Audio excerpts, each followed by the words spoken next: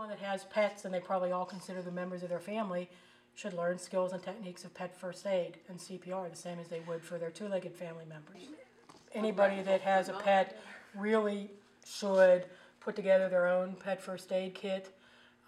There's a number of really great websites. ASPCA.org has some great information on there about pet emergency preparedness. You can download and print off a list of recommended items that should have in your pet first aid kit, because you don't want to go around in the middle of an emergency trying to gather up what it is that you need to take care of your pet. If you have the cheat sheet that has the appropriate dose for your pet already on there, in the middle of an emergency when time is of the essence, that's not when you want to be sitting there trying to calculate out what's the correct dose for this particular animal.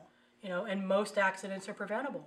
By and large, I think it's something like 1 out of 4 visits to vet hospitals as a result of a preventable accident.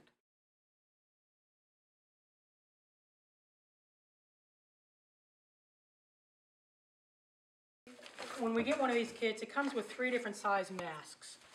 And so it depends, you can use it for dogs, cats of various, sizes. And then it also has the tubing included. And you can hook them up either to an ambu bag, or you can hook them up to medical oxygen tank. Either one will work. They also come with really great things. There's laminated instruction sheet in there. And there's also a DVD in there on instructions on how to hook them up to either an ambu bag or the oxygen tank, and also step-by-step kind of flow sheet instructions on doing CPR and rescue breathing.